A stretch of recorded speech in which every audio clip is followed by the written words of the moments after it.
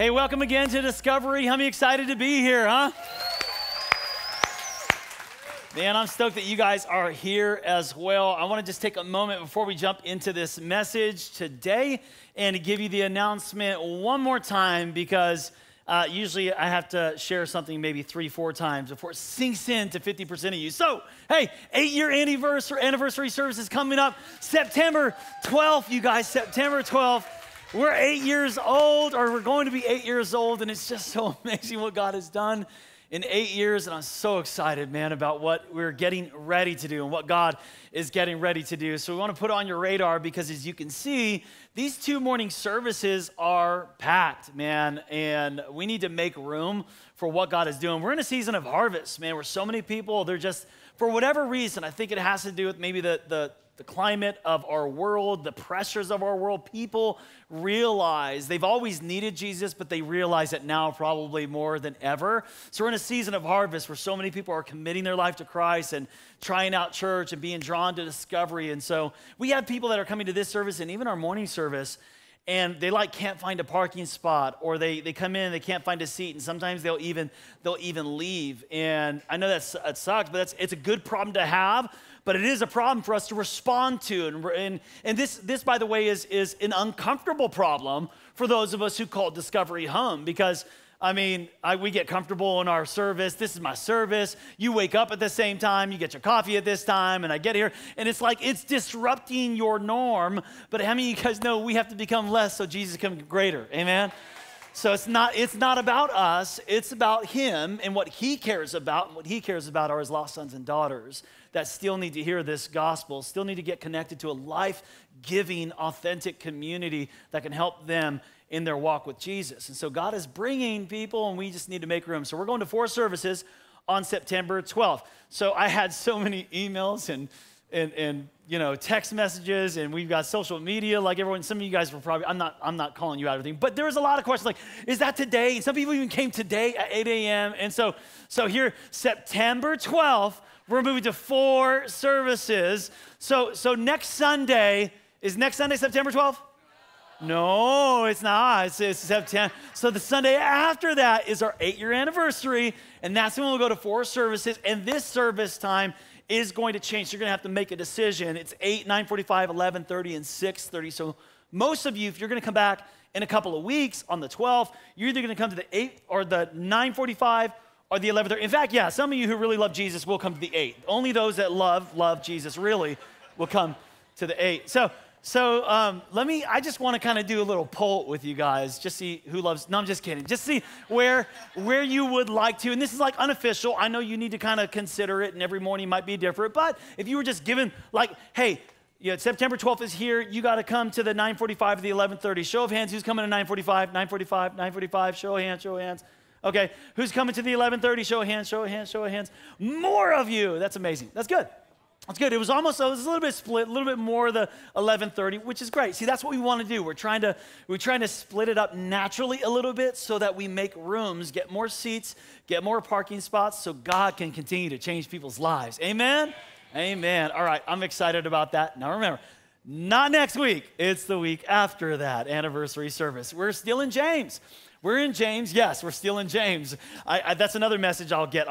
Is it still James? Yes, we're still in James. This is week number 8 of James. We've been studying James for 8 weeks, and we will still be in. We're going to be concluding James next Sunday with part 9. So today, like again, James chapter 8, not chapter 8, there's only 5 chapters. James part 8. We are closing out chapter 4. And beginning chapter 5. So this is like literally the end. This is James' final words, the final remarks. These are important things. Remember, James has like a pastor's heart. There's scattered believers all over. This is why, again, it's relevant to us today, and I believe very applicable because there's a lot of scattered believers for persecution. Distractions were rampant because their norms got disrupted. And so James is writing a very sometimes like Pastor Nick said, it ain't me coming at you, punching you in the gut. It's James, okay? James did it, not me. And he's got more of that today. He's coming very like real and some hard truths, bringing believers back to some of these disciplines back to some like central, getting God back in their life to where maybe it used to be, and here calling them back. And that's why it's very relevant to us today. But as we end out this last couple of messages and the chapter, there's an important topic James touches on. And here's James chapter 5, verse 8, right there kind of in the middle of it all, is kind of the theme of this section of James. Let me read it to you and I'll tell you where we're going. He says, you too, be patient and stand firm. Someone say stand firm. Man, do we need that when the world is shaken, right? Things are uncertain around us. We need to stand firm. How do we do that? You recognize this, that the Lord's coming is near. So the title of today's message, and honestly this entire section is about this. The title today is Live Like the Lord is Returning. So how would your life look if you actually lived this way? And again, James is going, look, man, you guys used to live this way, but you've kind of gotten distracted. You got comfortable, you got complacent.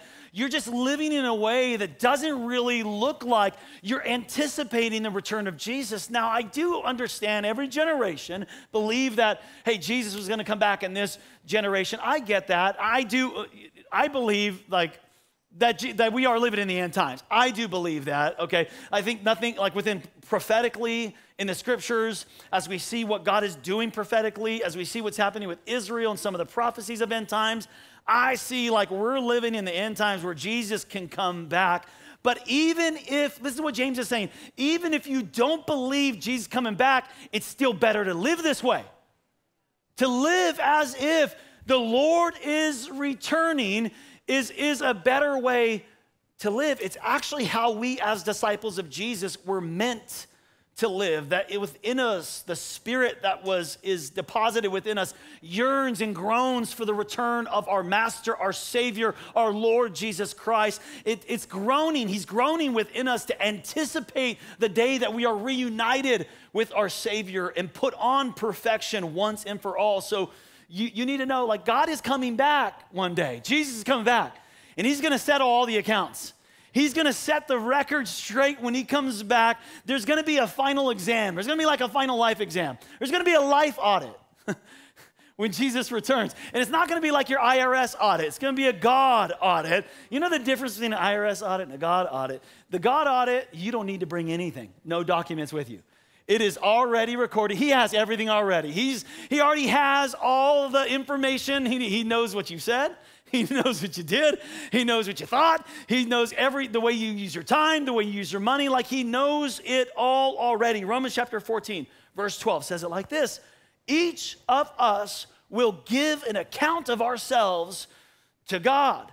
See, God made an investment into you, and he's giving you certain gifts, certain abilities, certain resources. He's giving you time and opportunity. For a lot of us in this side of the world, he's given us like freedoms that other people don't have. He's given you heritage. A lot of you have heritage that other people don't have. Like a lot of us, we have what we have and know what we know because of not anything that we've done, but what was passed down to us or given to us or instructed to us. Like there's so many blessings that we have. And God says, look, I'm the one who gave you all that. And one day I'm going to come back and I'm going to say something like this.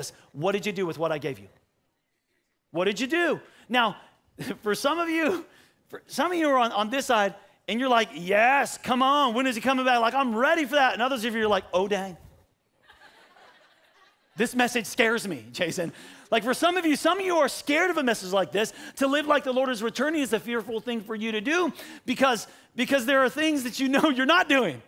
Because you're not living that way. For those of you that like you're anticipating that you're living as if it's coming, you're excited about the Master coming and being reunited with him one day. James says, one day God's going to come and say, what did you do with what I gave you? And I'm telling you, if we live this way, if we all live like the Lord was returning, our life would be it would be changed. It would be different. We'd live different. Our faith would be different.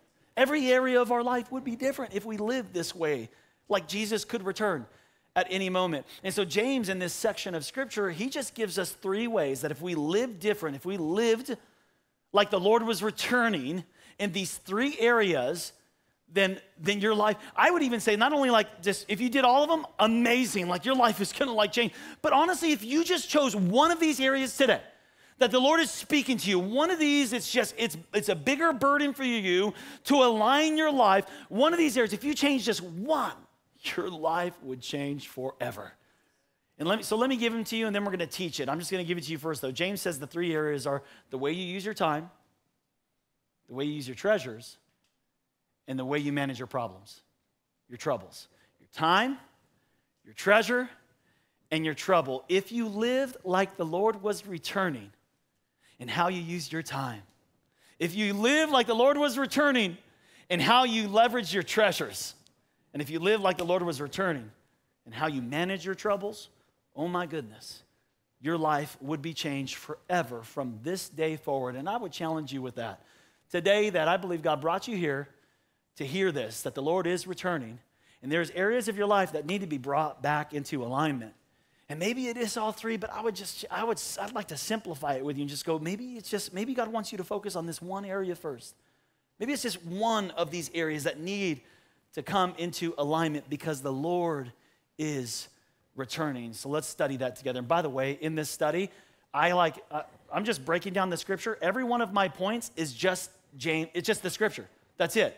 So there isn't nothing like creative or anything. The points are the scripture today. That's it. So here it is. Here's what James says. Number one, our time is short, so invest it wisely. Oh my goodness, the Lord is returning. If we lived like he was returning, how many of you know we would invest our time differently? That we would use our time differently, that our time is so precious and our life is so short. It's every minute, it counts. Oh, to live that way, my goodness, to live that way, like with an understanding of every minute counts. In Ephesians chapter 5, Paul, he uses this phrase, I love this phrase, he says, redeem the time. To redeem, you know what it means to redeem the time? That we are called to redeem it. It means to live in such a way that every breath is, to steward every breath as if it is your last. Like this is my, like every minute that God has given me, it is a gift of God. What if I treated that? What if you treated your life every minute, every afternoon, every morning, and every night, it was all a gift of God. Our time is short, he says, so invest it wisely. And the gentleman in James chapter 4, he gives an example of a guy who creates a business plan. And his business plan, by the way, it's a good business plan. He's thought of everything. Seemingly everything. He's got the when. He says, oh, today, tomorrow. Where? We're going to go to this city or that city. How long? I'm going to spend a year there. What are you going to do? He says, I'm going to carry on business. Why? To make a lot of money. I mean, this is a smart guy. Like in our world, he would be commended for his acumen, his entrepreneurial acumen, and his business planning. He's got everything. He's got all of his bases covered. But what's wrong?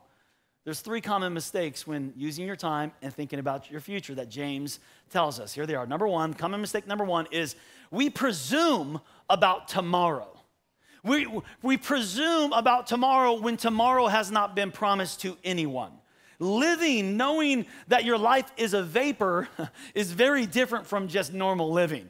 When you are living, acknowledging that every minute is a blessing and my life is here today, gone tomorrow, it causes you to hold on to the things that matter most, that are standing. It causes you to savor what matters most, because if all of us took an audit ourselves of our life and the way we're using our time, many of us, if we were honest with that audit, we'd come to the conclusion that we're pursuing things and investing time and energy into things that don't really matter. When it comes, I'm talking about in the eternal scheme of things, it's not going to last. It's not going to show up on the other side. It really doesn't matter. And so recognizing that our life is short and precious, every minute it causes you to see things differently and to hold on to the things that matter most. James chapter 4, let's pick up in verse 14. Why? You don't even know what will happen tomorrow. You can take an educated guess or watch the stock market or news or whatever you want, but nobody knows. What is your life? You're a mist that appears a little while and then vanishes. He says, as it is, you boast in your arrogant schemes. See, when you presume about tomorrow, he says that's arrogant. And all such boasting is evil, he says. And there's two reasons why it's evil. He says, why it's a mistake. He says, one, your life is unpredictable. He said, you don't even know. We cannot predict, you guys, what's going to happen next week. And you're not promised it. You don't know if the stock market is going to go up or down, if the housing market, there's going to be a bubble. You watch this news, it's bad. You watch this news station, it's good. You don't know. We don't know if the war is going to start.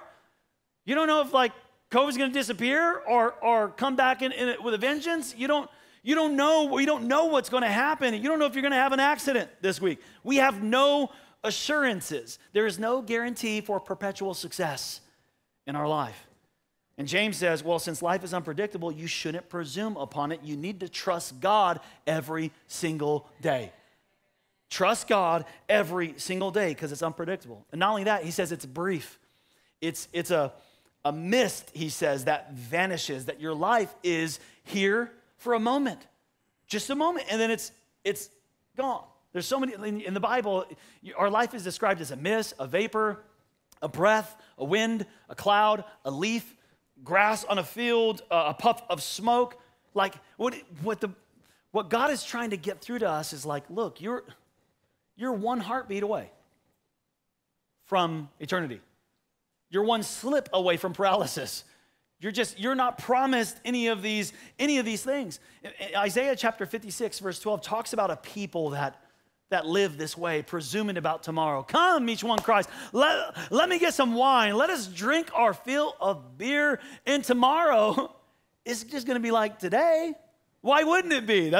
In fact, it's even going to be better. And this is how some of us have been living our life. We're not realizing that, God, our time is short. Every breath matters. And we're presuming about tomorrow. Psalm 31, verse 14 and 15 says, you are my God. And then he says this, my times are actually in your hands, that you know my beginning and end. You know the hairs on my head. My time is ordained before I ever lived or took a breath. You know my time, which leads to the common mistake number 2, James says, planning without God. We plan without, not a single mention of God in all of this guy's planning, in his business plan. He knew what he wanted to do, where he wanted to go, how he was going to get there, but he forgot to check with God first. How many times do we do that in our planning, you guys, where we'll go ahead and enroll in the classes? We'll say yes to something. We'll commit to something without even checking with God first. We've gone and filled up our schedule, filled up our calendar. We've gone and committed to things without checking in with God. Now, don't misunderstand. The Bible actually encourages planning. Planning is something that is we're supposed to do and encouraged to do. The Bible teaches it. Proverbs, all over Proverbs teaches it, that it's foolish not to plan. So it's great to dream, and it's great to have a dream for your life, and it's great to plan so long as God is in them. When God is not in your planning, it is, as James says, it is a foolish scheme. It is arrogant scheming. So there's nothing wrong with what he did. There's nothing wrong with planning. What was wrong is that he planned without God. It wasn't wrong for, he wasn't wrong for what he did. He was wrong for what he did not do. Okay, look what it says, verse 15. Instead, you ought to say, if it is the Lord's will. See, it's sad today, really. I've met a lot of believers who love God with all their heart, but when it comes to planning about their life, about their future, about their business, about their career, they're no different from unbelievers. God is not involved in the planning process. I was speaking to someone a while back, a business owner. I love talking to business owners and CEOs about leadership and culture and vision and organizational stuff. It's just, I love doing that. So I was coaching this business owner, and in the process, it kind of, just the way he was talking, I was like, something just doesn't sound right. So I asked him, I said, hey, you believe in God, right? Well, of course. I mean, I went to church with him. You believe in God, right? He says, of course I believe in God. And I asked him, well, does God have a say in your business? And so I wanted to make sure we're on the level playing field here so that the advice I'm going to give needs, and he was taken back by it. He says, oh, no, Pastor, I don't let my faith in business mix. I don't think those should mix. Listen, you cannot compartmentalize your faith. Child of God. God is not only the God of your Sunday, but he's the God of your Monday and your Tuesday and your Wednesday. You cannot separate secular and sacred. It is all God's business. All of it is God's business. Like somehow God is just in the building and just wants to be involved in your spiritual life.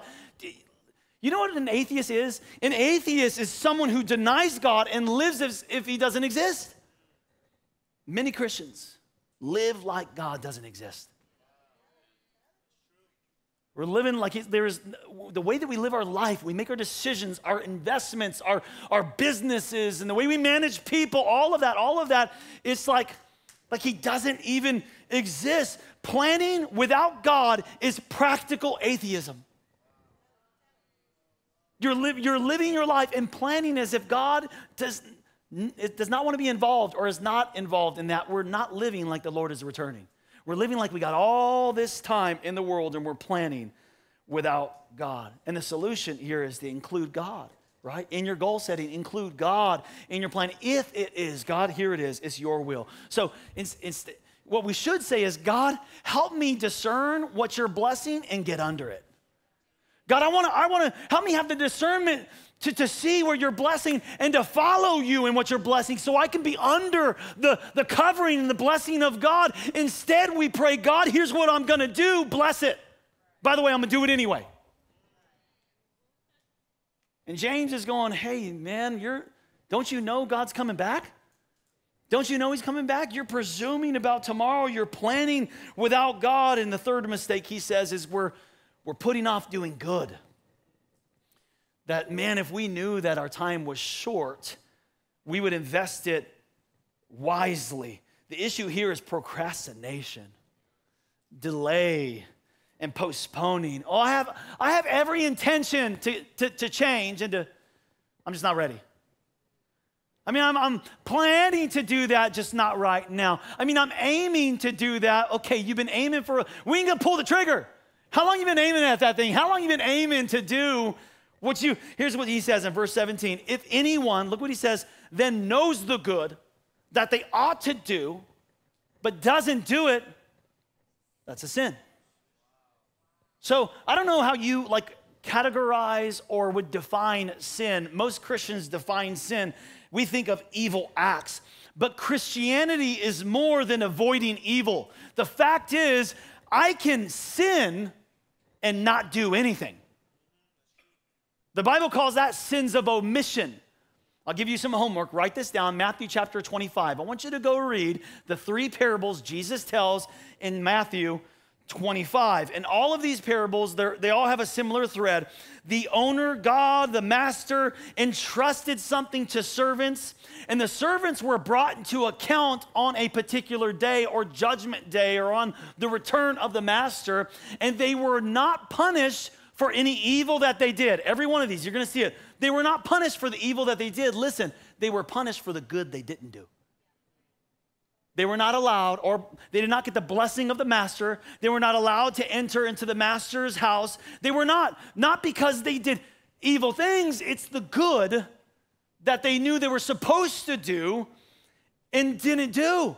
How many of us we would just live different. Some of us, you already have the revelation. You know it. You know the good that God has called you to do, yet you're putting off doing it. If you live like the Lord was returning, that would be different. If you knew he's going to come back and go, what'd you do with what I gave you? Hey, what'd you do with what I told you, when I spoke that to you, when I gave you that insight and revelation, what'd you do with that? If you lived like he was actually going to come and bring that into account, you would do the good that he told you to do the moment he told you to do it. You wouldn't put it off.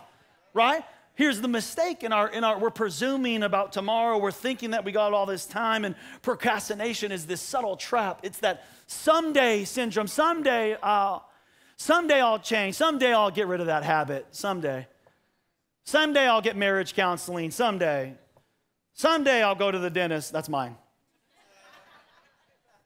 Someday I'll go, someday I'll do the whole group thing. I'll try group someday. I'm just not ready right now to do the group thing. Just someday I'll serve and get involved. Someday I'll join a church. Someday I'll tithe. Someday I'll do it. Just right now. Okay. He's saying, hey, here's a problem. You know the good that you were supposed to do, and you're not doing it. and you're forgetting you're a vapor, and the Lord is returning soon. And if you live that way, you'd actually take what he's told you to do, the good he told you to do, you take it into much deeper consideration, wouldn't you? We would live differently. Our time is short. Invest it wisely. So here, I'm going to give you a question for every one of these to help you kind of live differently. Here's the question that you need to ask yourself. Do I know and am I living God's purpose for my life? That would cause you to live differently because everything else revolves around the purpose of God, the will of God. Do I know and am I living God's purpose for my life? Because time is short and I need to invest it wisely in doing what God has called me to do, not in what I want to do. Okay? So I know it's all James, I promise. It's not me, I love you, it's James. I'm just kidding. Number 2, here's the second thing. If you want to live like the Lord is returning, James says, our possessions are not our own, so steward them accordingly. Our possessions are not our own. Okay, so here's the shift that we need to make. Because the Lord is returning, you need to stop acting like you're the owner and recognize you're the manager.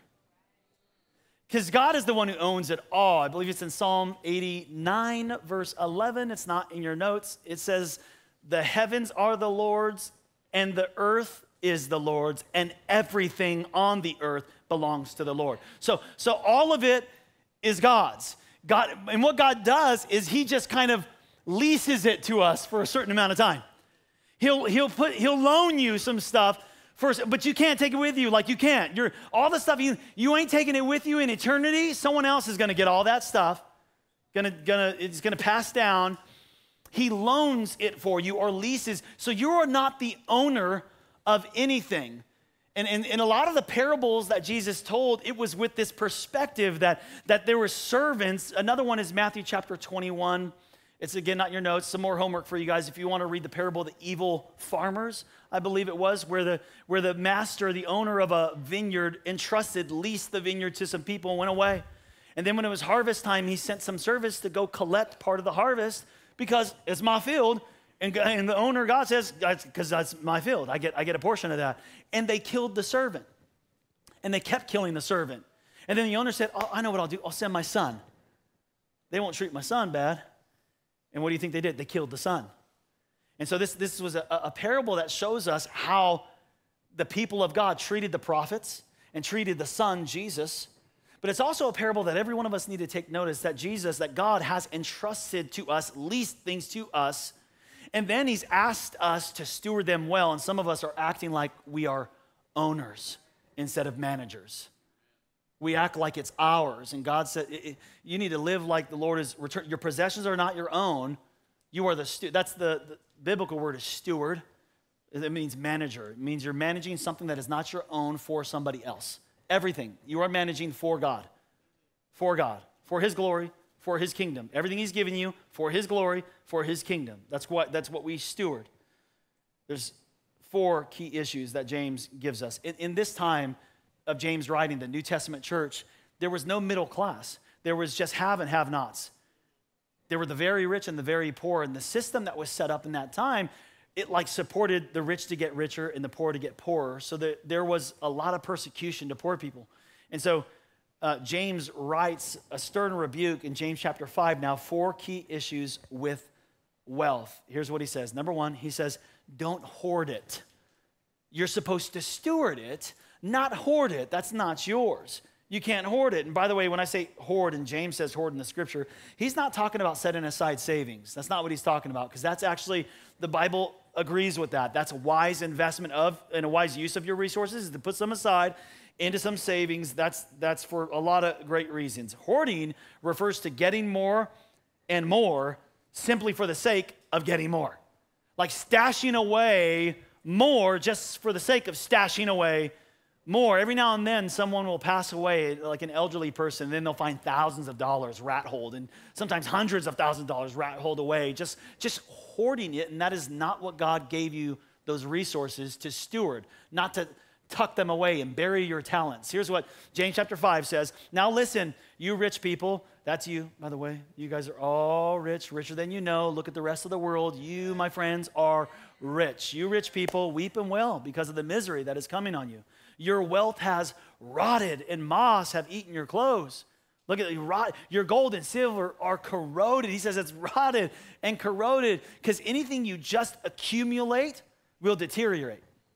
That's the principle here. If you're just accumulating, it is deteriorating. You're not leveraging it, stewarding it for God's kingdom or his glory.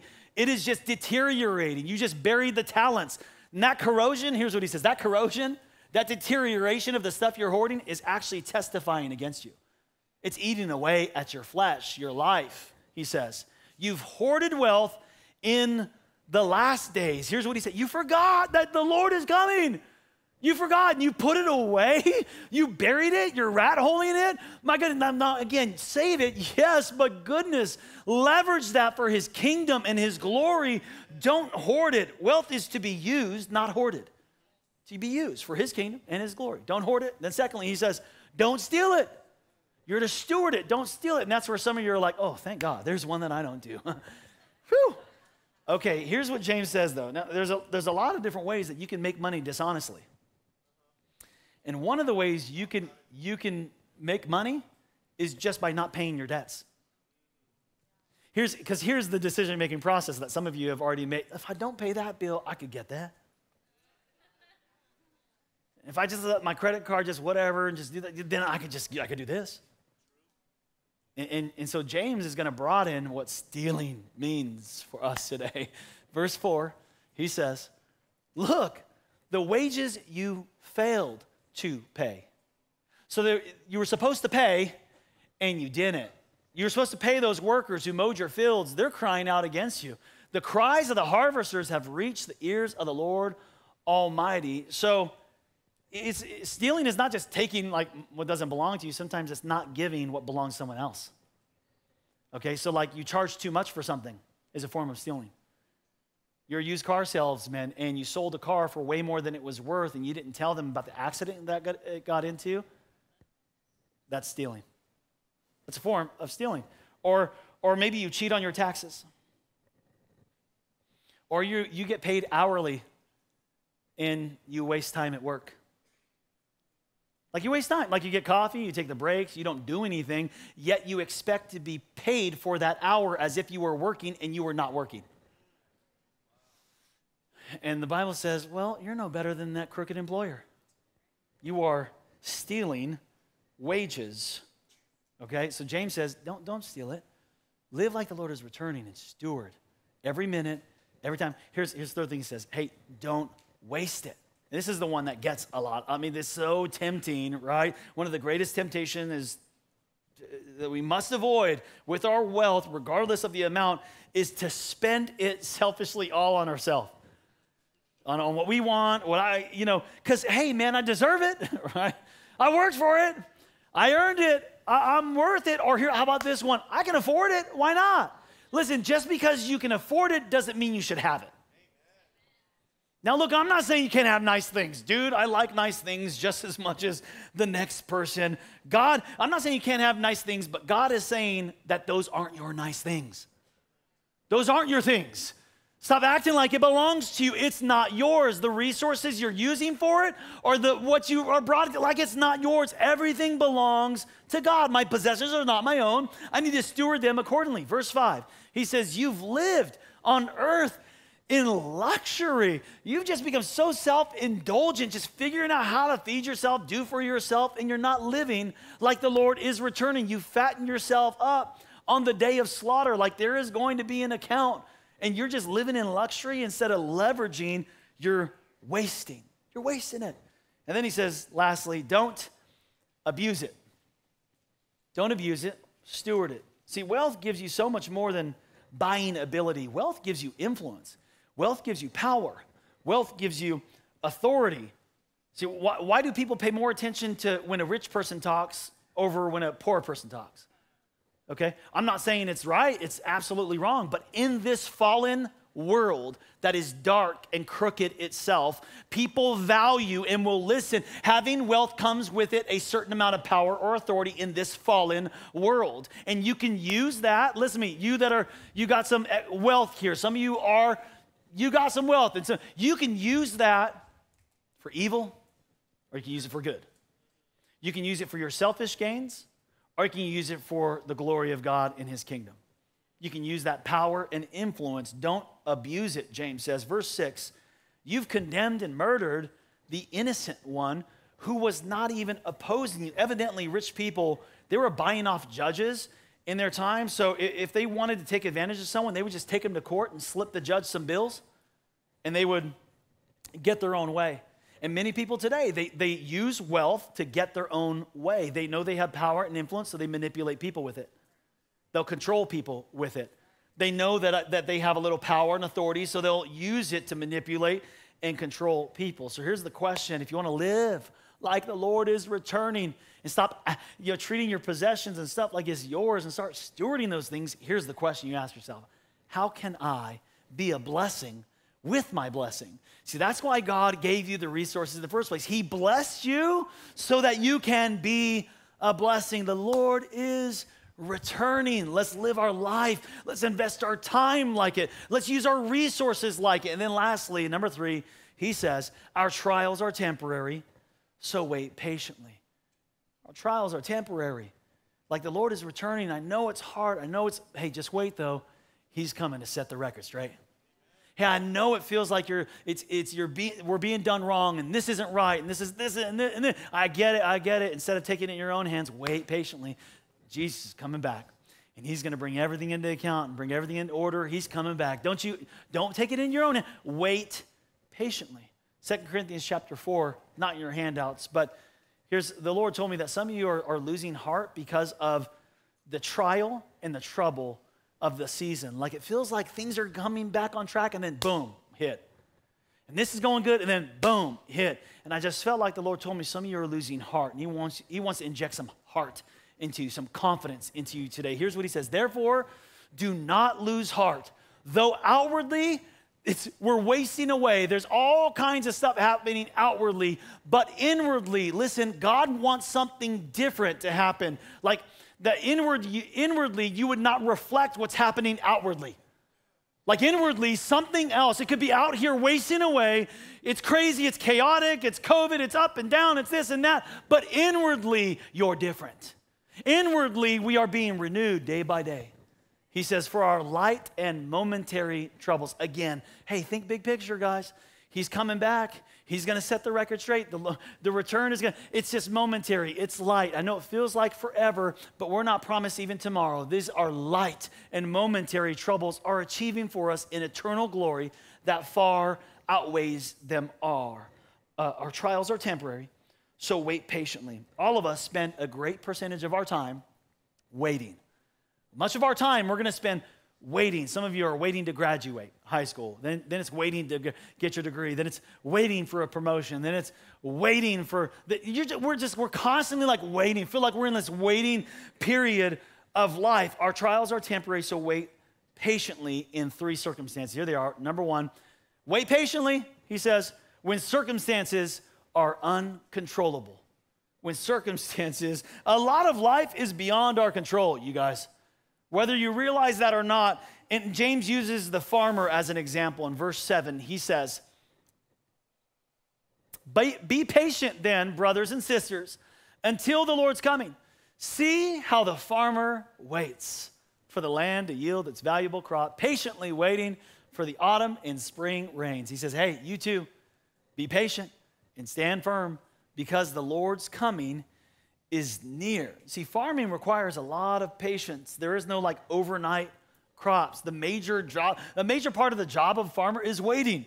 Yeah, he's got to till and he's got to plant and he's got to prune and harvest and all that stuff. But most of his job is uncontrollable. The farmer can't control the weather. Can't control like the soil to an extent. He can't control the sun. He can't control the economy. He can't. In this end of the world, Palestine, it's not the best conditions to be a farmer, okay? And sometimes you're just not in the best conditions. And the fact is, even when we know something is uncontrollable, we still try to control it, don't we? You know how we try to control the uncontrollable? By worrying about it. When you worry about something, that's your attempt inwardly to control the situation.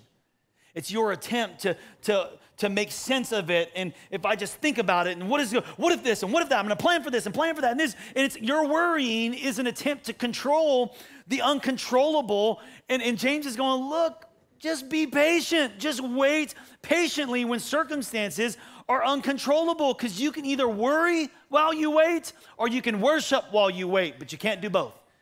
You cannot worry and worship at the same time. And James is going, look, man, and when you're in trial, you're in trouble, if things are out of your control, you got to wait patiently. Here's the second one. He says, wait patiently when people are unchangeable. How many of you got some people that wish they would change in your life? Come on, how many of you brought them to church? No, I'm just kidding. We got people that like, man, if you just fix his brain, Jesus, just fix his mind. Changes, if you just fix this part, oh man, life would be so much better. James goes, hey, when people are unchangeable, you got to wait patiently. You can't force it, manipulate it. Some of you are undergoing a trial of relation, because people are difficult and not changing. James says in verse 9, he continues, he says, don't grumble against one another, brothers and sisters. Are you going to be judged? The judge is standing at the door. Again, he's saying, here, he's coming. He's at the door. He's standing near. He's coming. Stop taking it in your own hands. Brothers and sisters, as an example of patience in the face of suffering, he gives us an example.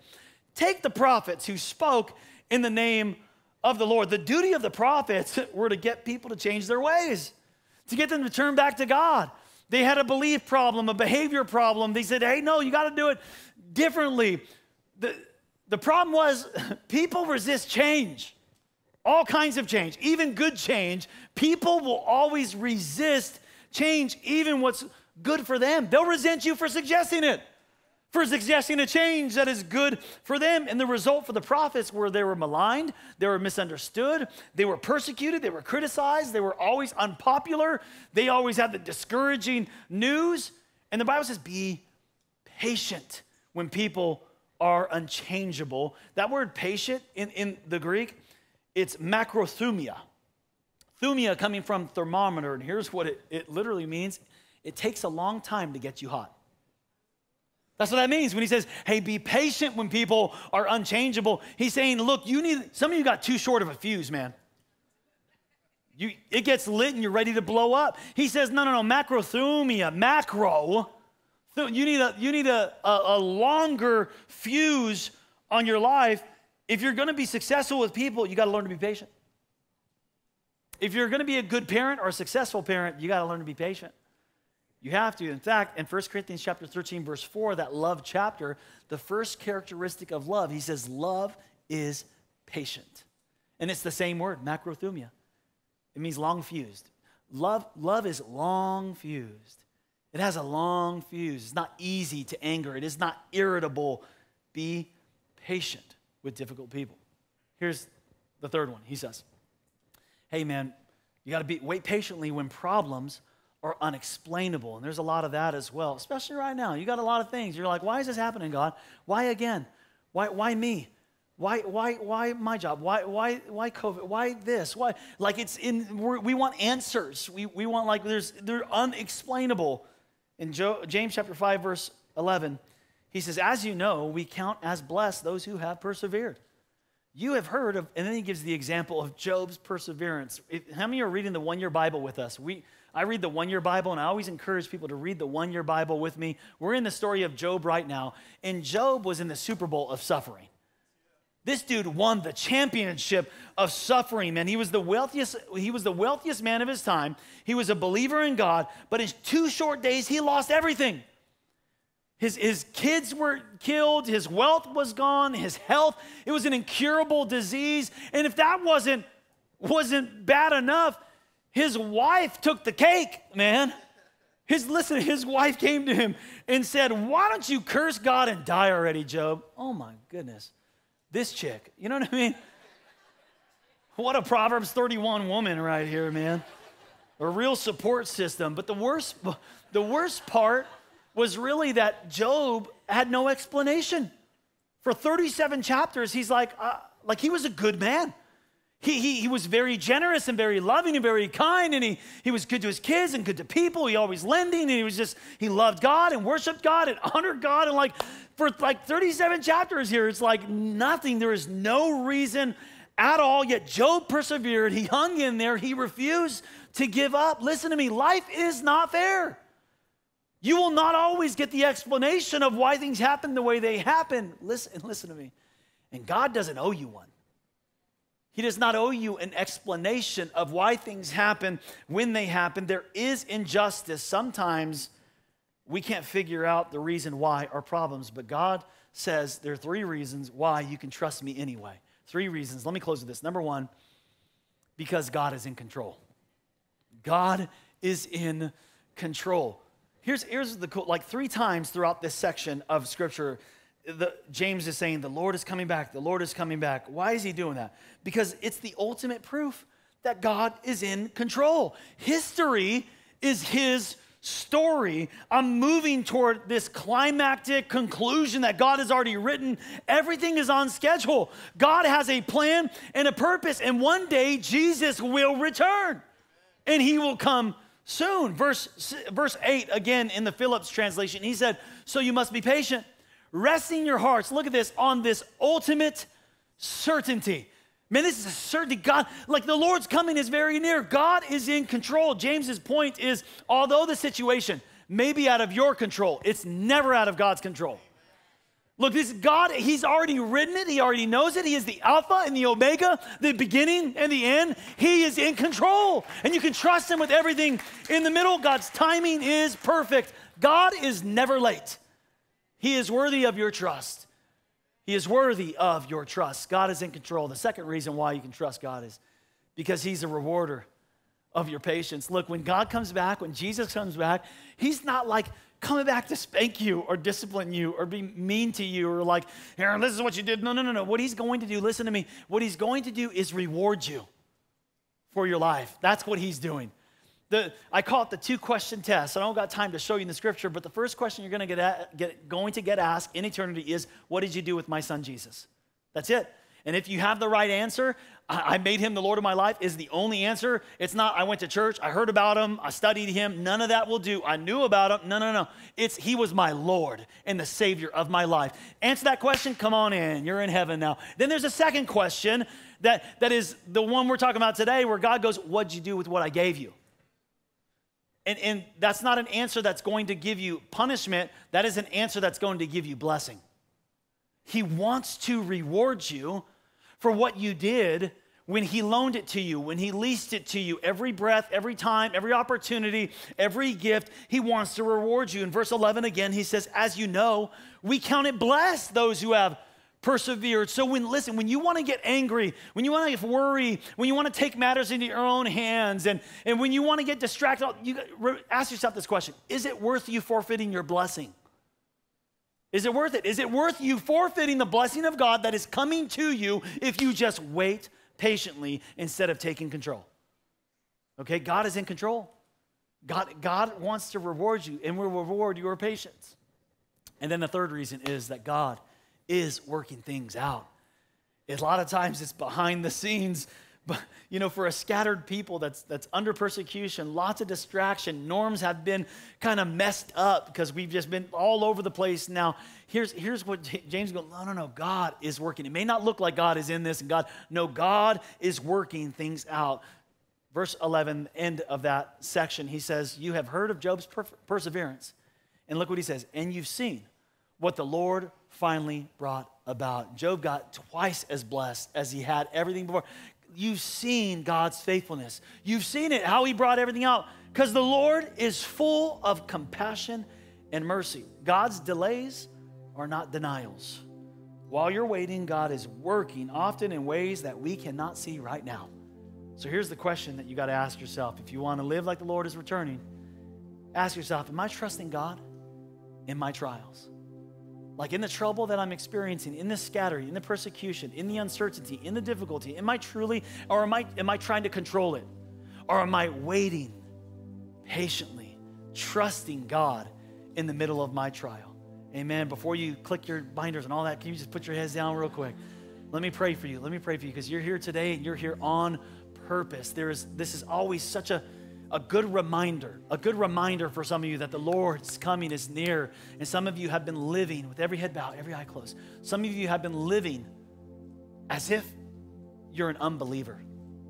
Like you love God, you love him, but he's just not involved in your life anymore. Maybe he was at one point, but he's not involved in your planning. He's not involved in your decisions. He's not involved in your finances. He's not involved in your business. You kind of just have relinquished your religiosity to a come into church thing instead of being Lord of your life thing. And you need to come back. And James is calling out from the pages of Scripture saying, the Lord's coming is near. Come on, use your time wisely. Those possessions and wealth isn't yours. Steward them accordingly. He's coming back. Hey, in these trials you're enduring, it's not forever. It's not forever. Wait patiently because the Lord is bringing all things into account.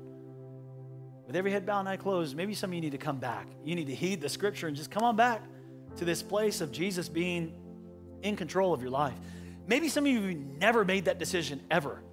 And that's actually what salvation is. It's when you let Jesus take control. It's not when you decide to go to church or when you want to do better and fix things. That's not Christianity, man. This isn't like a fix-it course. He wants to be Lord of your life. He wants to be Lord.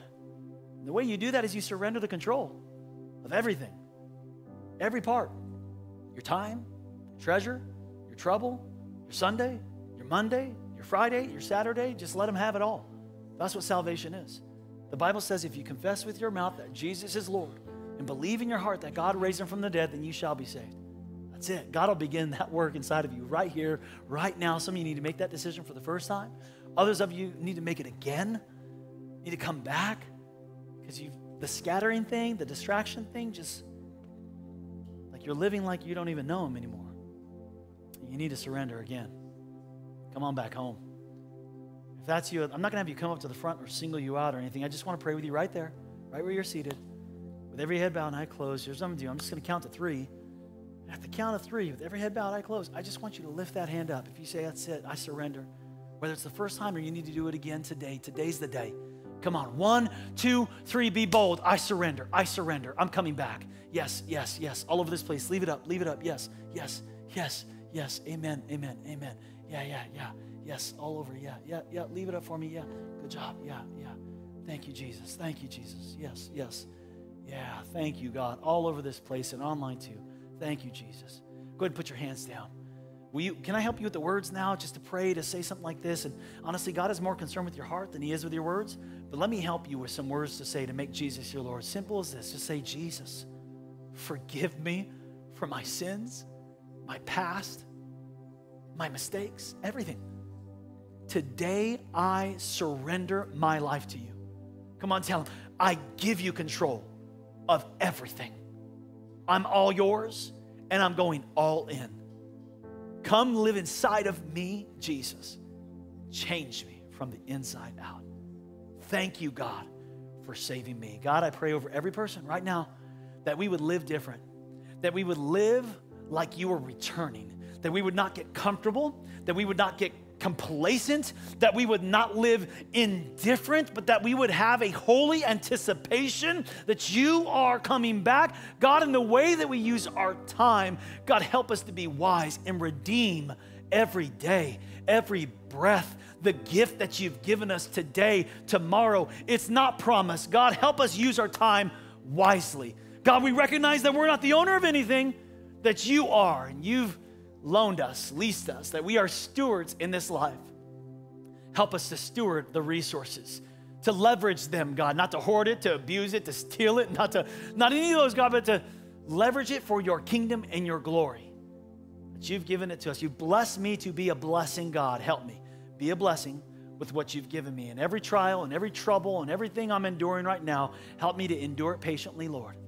Not to take control, not to lose heart, not to be afraid, not to give up or give in, but to trust you in these light and momentary troubles. Because you're coming back. You're in control. You're working it all out, God. And we thank you for it. In Jesus' name we pray. Amen and amen. Come on, give God some praise if you receive that today. Amen. Amen.